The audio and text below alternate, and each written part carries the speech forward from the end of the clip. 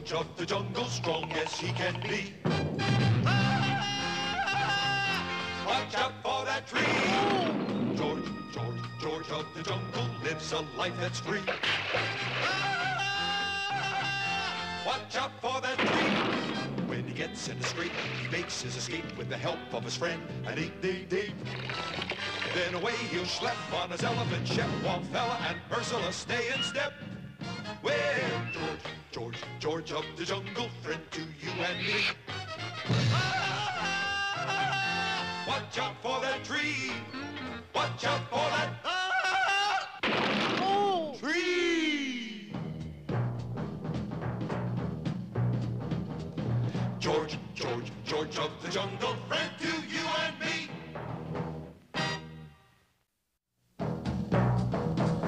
George of the jungle, strong as he can be. Watch out for that tree. When he gets in a scrape, he makes his escape with the help of his friend, an 888. Then away he'll schlep on his elephant ship, while Fella and Ursula stay in step. Well, George of the jungle, friend to you and me. Watch out for that tree.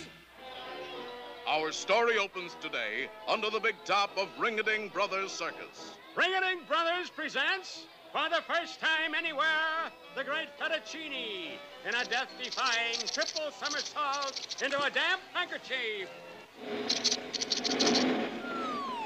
1, 2, 3.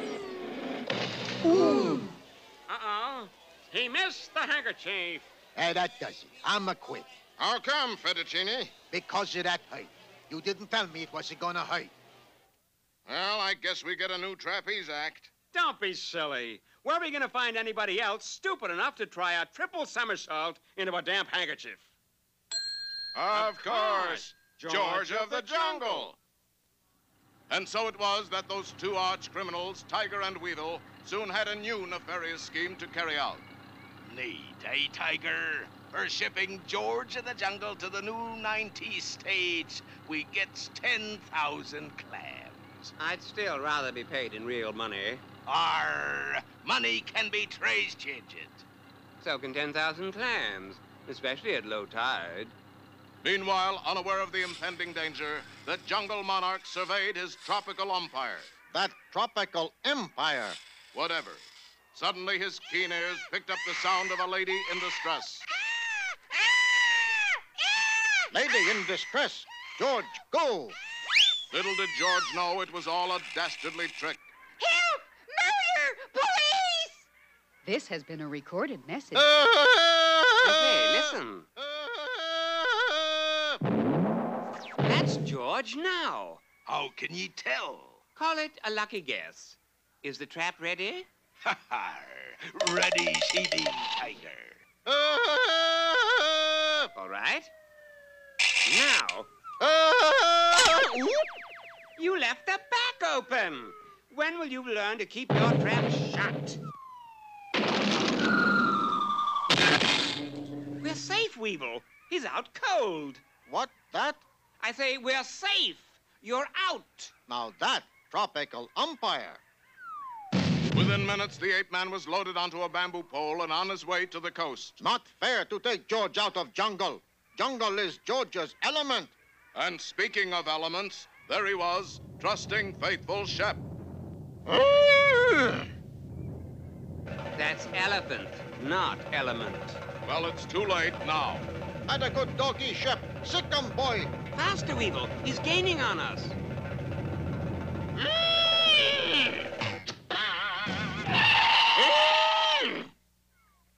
No! So once again, we see that dog is man's best friend. If he weighs 3,000 pounds, he'd better be. But undaunted, the wily duo were still determined to capture the noble jungle lord. You bet your goony bird we are. Be this here pit deep enough now, Tiger? Yes. Let's cover it up, and I'll put the record on. Once again lured by the false distress cry, George dashed toward the concealed pit.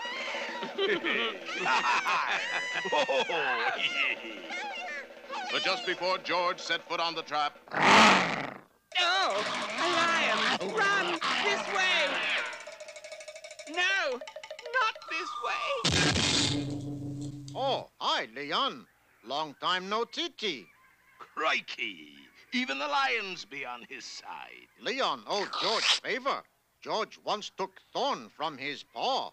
Right, Leon? A fierce African storm raged all that night, and by dawn had poured down enough water to float the two villains out of their pit. I've been treading water so long, I've got webbed feet. How about you, Weevil? But 10,000 clams is 10,000 clams, and that very afternoon found the blackguards skulking beneath George's treehouse. George, how can you be so sure that Tiger and Weevil have gone? George, see no Weevil, hear no Weevil, speak no Weevil. He's disappeared. I don't blame him.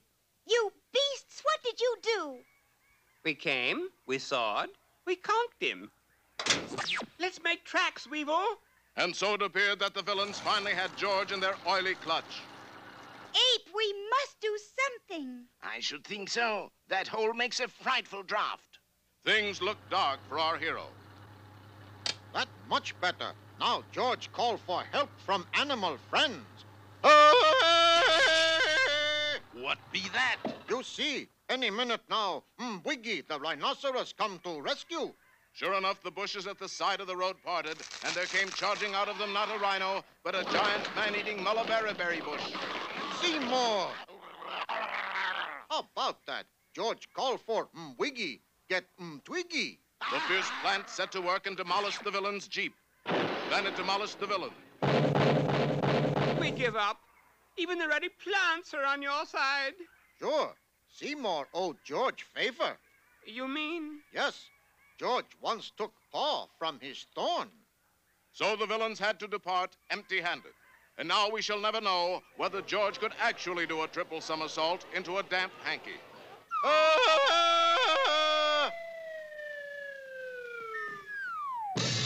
The answer is no. When you find yourself in danger, when you're threatened by a stranger, when it looks like you will take a licking, there is someone waiting who will hurry up and rescue you. Just call for Super Chicken. Fred, if you're afraid, you'll have to overlook it. Besides, you knew the job was dangerous when you took it. He will drink his super sauce and throw the bad guys for a loss, and he will bring them in alive and kicking. There is one thing you should learn when there is no one else to turn to. Call for Super Chicken. Call for Super Chicken. One children's birthday party is pretty much like another. First, there is the singing. Happy birthday, dear Billy Joe Richard. Happy birthday to you. Then comes the blowing out of the candles, the opening of the presents, and the robbery. Robbery? Yes, robbery.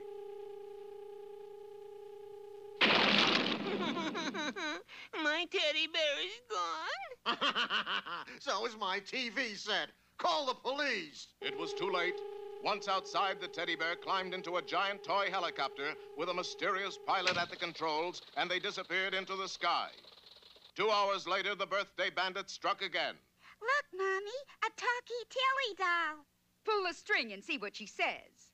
Where do you keep the silverware? In the cupboard. Thank you. Stay where you are. This is a stick-up. And with that, the talkie Tilly doll went to the cupboard, put the silverware into a bag, and left through the open window. The birthday bandit struck again and again. A clown doll stole a sofa. A toy monkey swiped a pearl necklace. And a rubber ducky made off with a grandfather's clock. Each time, the toys escaped in the mysterious wind-up helicopter. The police were powerless to stop them. How come you guys are powerless to stop him? If you think I'm going to arrest a rubber ducky, you're out of your mind. But there was a certain chicken who wasn't powerless, for Henry Cabot Henhouse III, otherwise known as Super Chicken, was hard at work on the case. Happy birthday, dear Fred. Happy birthday to you. But, Mr. Henhouse, it's not my birthday. I know that, Fred. This is a trick. Who are we fooling besides me? The birthday bandit. You mean we're going to arrest the rubber ducky?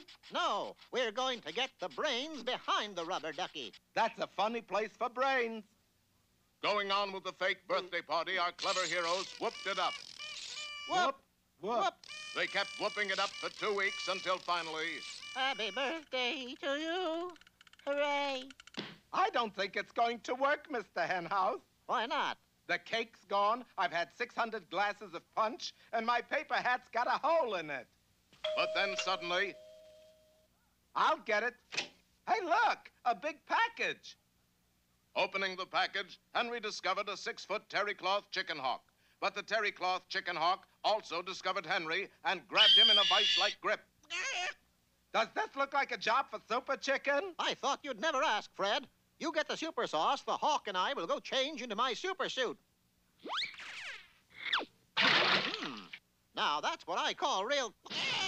The super sauce went to work immediately and transformed the simple bird into a complex super chicken. Take cover in the kitchen, Fred. I'm going to blast him with my terry cloth hawk missile. Pointing his mighty wing at the hawk, Super Chicken fired. Did you miss or did the stove blow up? Before Super Chicken could even say, "No time to explain," the hawk struck. But terry cloth is no match for an enraged Super Chicken. Breaking away, the hawk flew out the window. He's getting away. Exactly. Exactly? It's part of my super plan. We'll follow him, and he'll lead us to the brains behind the rubber ducky. To the super coop. Roger Wilcox. And our heroes took to the air.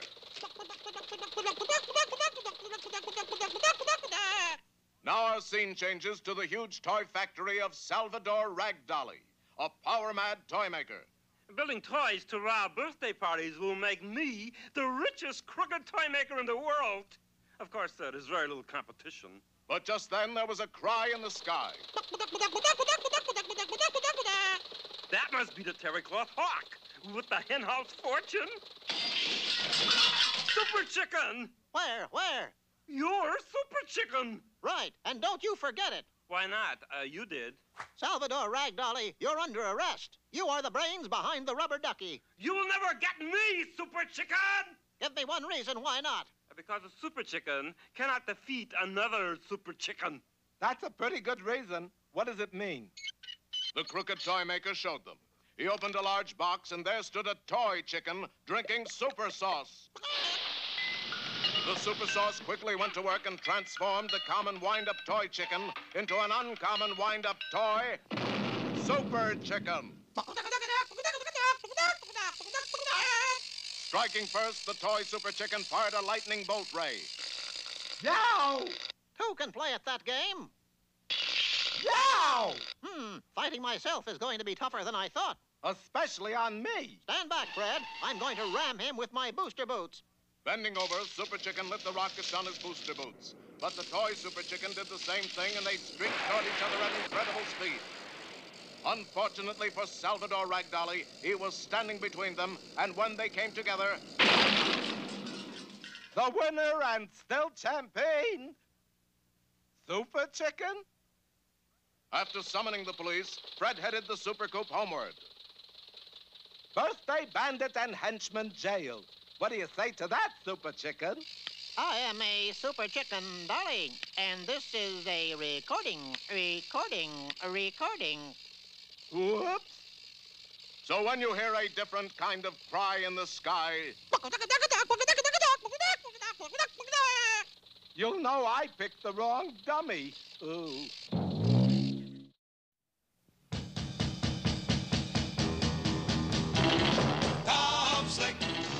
Tom Slick, let me tell you why he's the best of all good guys. Tom Slick, in the Thunderbolt Grease-Slapper, once he's on your tail, he won't quit because you know there's no such word as fail to Tom Slick. Welcome to the scorching sand dunes of Hotfoot Desert in northern Africa. This is the scene of the annual Dune Buggy Race, sponsored by international sportsman Sanford Nitty, inventor of Nitty Grits, the breakfast food spurned by millions. Favorite in today's race is, of course, all-around champion and snappy dresser, Tom Slick. Yay! Yes, Marigold, I've converted the Thunderbolt Grease-Slapper to a sand dune buggy. Oversized tires, lowered gear ratio, and the darlingest little fringe on top. I see you've added 2 feet to her, too, Tom. I have? Yes, they're sticking out from underneath. Who's there? It is only I, Effendi, your humble servant. How you been, booby? How you been, booby? Ain't you the Sneaky Sheik from Leaky Creek? You've heard of me. I heard you were a 2-timing, low-down, cheating scoundrel. Isn't it remarkable how good news gets around? What were you doing under my car? I was merely taking a short nap out of the glare of the sun. Hurts my eyes, something fierce. Oh, well, that's all right then. You may go. Did you notice, Tom? His hands were all oily. So was his manner, Marigold. Now stand back, girls. It's post time. Good luck, Tom. Thanks, Marigold. You're a pal, good and true. Is that all, Tom? No, you're also a public-spirited citizen. Oh, Tom. Cut the mushy talk, kids. The racers are approaching the starting line. And there they go. At the first dune, it's the Sneaky Sheik in front in the squat wheel camel choker. And Tom Slick is a poor last. Oh. Great gobs of goo. My oil pressure is down to 0. I knew it. That Sneaky Sheik took out Tom's crankcase drain plug. Quick, Gertie, let's take this oil drum. And beat it? You had to say it, didn't you? Guided by a trail of oil spots, Gertie and Marigold set out to aid Tom. Miles ahead, the Sneaky Sheik is protecting his lead. But here come the others. What is this? The Sheik is dragging something behind him.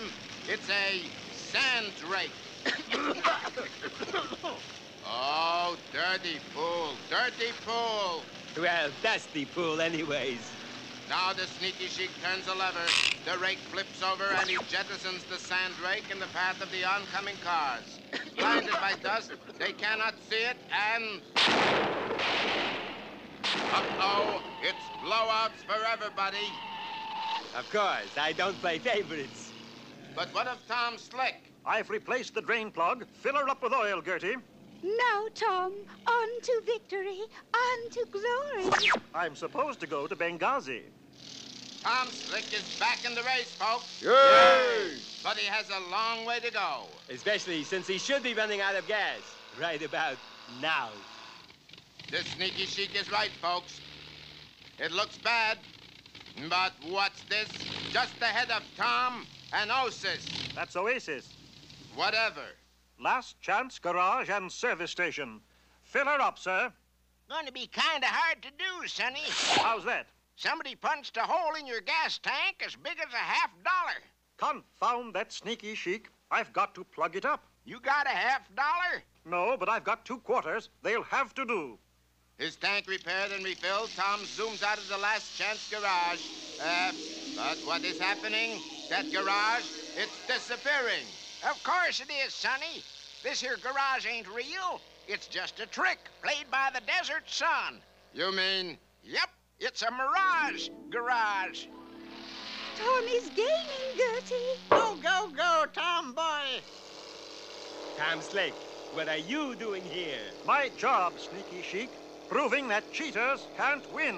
Yay! In that case, I'm forced to use my instant quicksand pills. Quicksand pills? Yes, quicksand pills. Uh-oh, the Sheik is sprinkling quicksand pills on the desert floor ahead of Tom. The sand is softening up. The Grease-Slapper is slowing down. She's slowing down. Now she's going down. I hate to say it, but that Sneaky Sheik is not a good sport. And as Tom sinks slowly in the west, the Sheik heads for the finish line. But wait, over the horizon comes a rescue helicopter. Yay! Steady, hon. Ooh.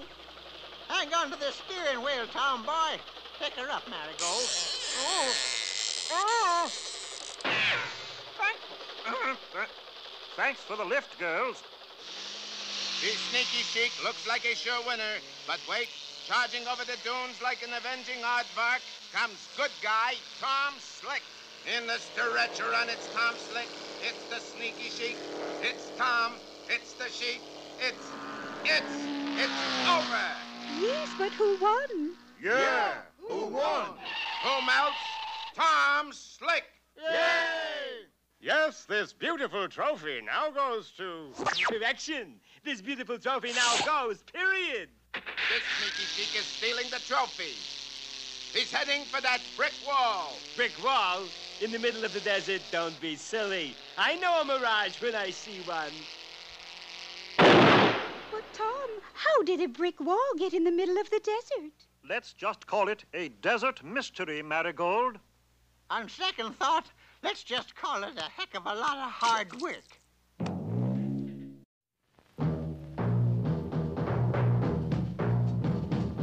George of the jungle, strong as he can be.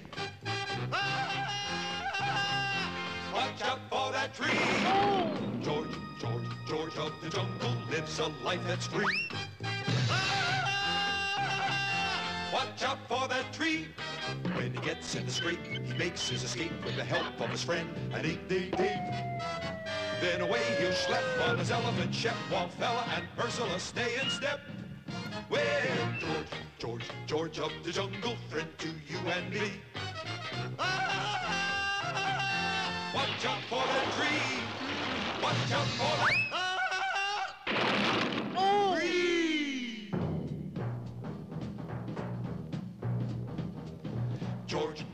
George of the jungle, friend to